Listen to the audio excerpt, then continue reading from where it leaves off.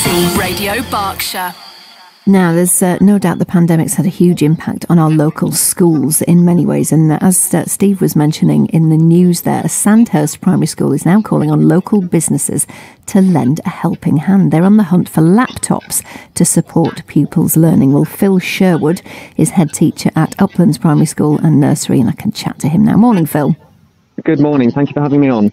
No problem. Tell us what you need and why. Okay, so we've had two kind of separate issues come up. Before lockdown, we had about 21 hours of rental income per week. And although some of that's been restored, we're still losing some of that income from generating hall rental. Secondly, families who might do above the 15 or 30 hours offered by the government, they pay additional fees to us for their nursery time. That was halted as well, especially up to the 1st of June. So that's created sort of between a £15,000 and £20,000 fall in what we projected in our income in the budget we set in April. The government has a fund that they are able to support schools with, but it's largely around additional cleaning costs and costs associated with potentially having a case in a school. So we don't qualify for what we're eligible for, which is up to about £20,000. So we're sort of in the middle of a grey area, really, where lots of support has been provided for businesses and schools, but schools like mine and many others aren't really eligible for that. Then on a separate issue, but kind of linked, we have laptops that we need, and they're now in higher demand and cost more than before. The original budget we had for laptops was based on the set quotes that we got, and we were ready to purchase, but lockdown held us up. So when we were able to order, the company said the prices had changed. They were now, some of them, double what we quoted before. So with a budget that's already set, this puts us in a really challenging position to be able to afford those. And the laptops that we're looking for, I guess, are they're for in-school work largely, and also to increase our staffing laptop capacity, both for in-school and remote learning. But in the event of a national lockdown or a larger lockdown, we could repurpose some of those laptops temporarily to support some of our vulnerable pupils with their remote education.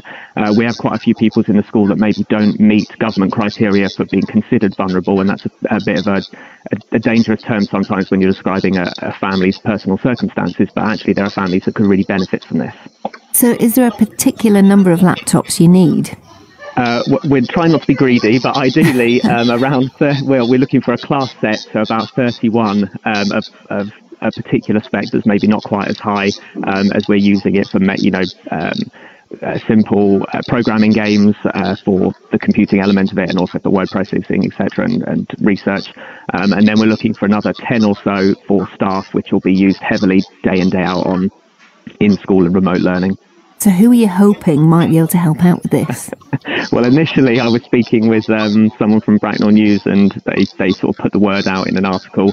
I think part of this as well is we're not just looking for a handout from businesses, we're looking for companies who have capacity and want to build strong relationships to help their community. So I'm looking for anybody who feels they've got that capacity and wants to start to build strong relationships in their community with their schools. And I want it to be mutually beneficial for a business or a company to get involved with the school, as well as it be helpful for us. Of course, if anybody's out there that wants to just donate money or laptops, of course I'll accept that, but it's important for us to build relationships with our community, and if we can combine together, we could make a real difference for the pupils of now and effectively the employees or company owners of the future. I presume you're not the only school in this situation. You'd like to think you could perhaps start a scheme. You could be the start point of some sort of working together, businesses and schools in this situation.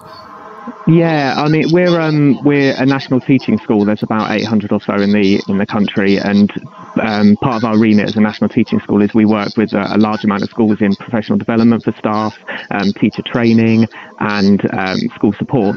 We do that under our name, the Forest Learning Alliance.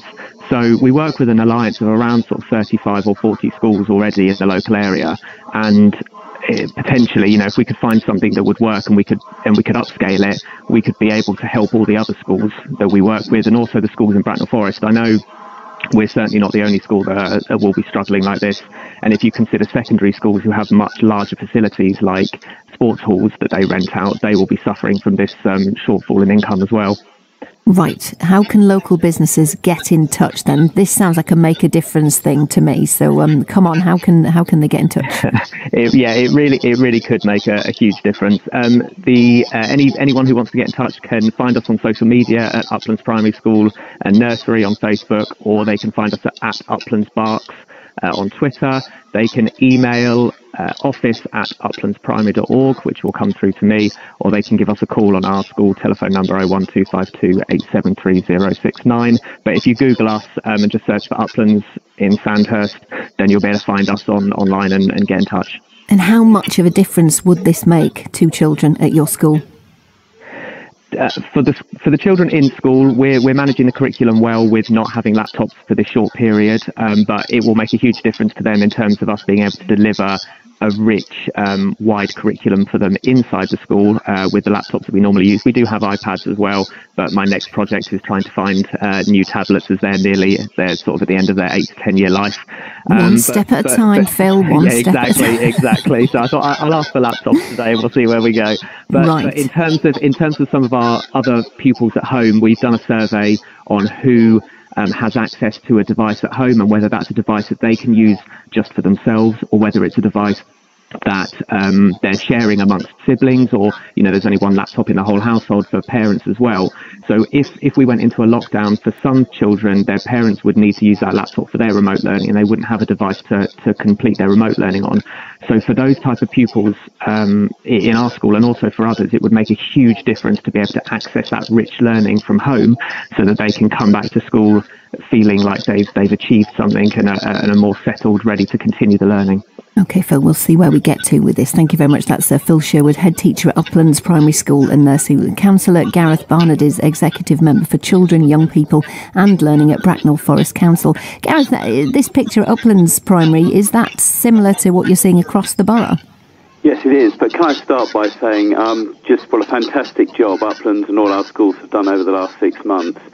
You heard in that piece from Phil his passion and enthusiasm for using IT in school to support learning in school, to help teachers, and if needed to be at home learning. And I think it's just worth reflecting that what Phil and his colleagues achieved was to actually literally reinvent the education system of England overnight at the start of lockdown.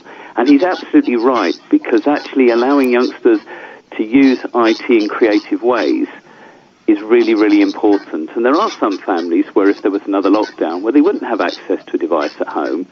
And Phil again's absolutely right. He, like many other head teachers, has seen income drain away from schools in terms of lettings because of the restrictions on the size of groups that can use, and also being really careful about who you allow onto school sites and things like that. So I'm really, really supportive. The local authority is, and we really would ask business to get involved, because you know what?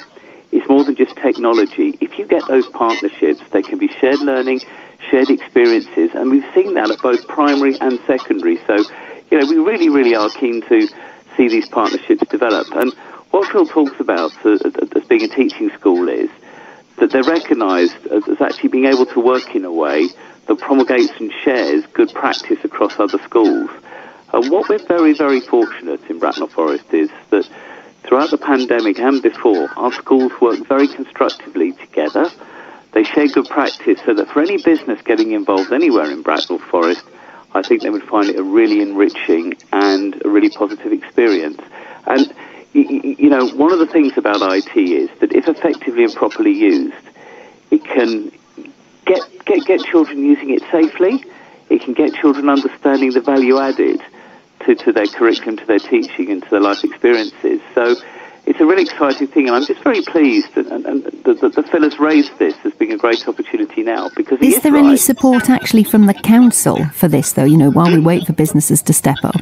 Well, the government has provided some teaching resources through us, but it's a rather complicated picture because we don't directly fund and support schools. So what we do is we like to enable and help and support. So the commitment I can give, although we don't actually have resources we can divert to providing laptops ourselves, we will support to make sure in schools that any such partnerships are well supported and, bring the very best for children. And that's the great thing in Bracknell Forest, that we do work with our schools, so actually we do share good practice, but we are absolutely behind them on this.